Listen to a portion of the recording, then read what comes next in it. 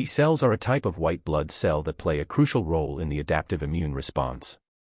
They are responsible for producing antibodies that recognize and bind to specific antigens, which are foreign substances that enter the body, such as bacteria, viruses, or toxins. B cells are activated when they encounter an antigen that matches their specific receptor. Once activated, the B cells proliferate and differentiate into plasma cells, which are specialized cells that secrete large amounts of antibodies.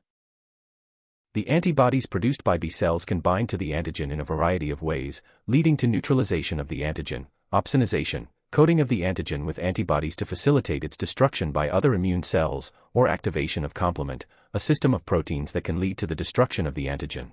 In addition to producing antibodies, B cells also have a role in memory of the immune system.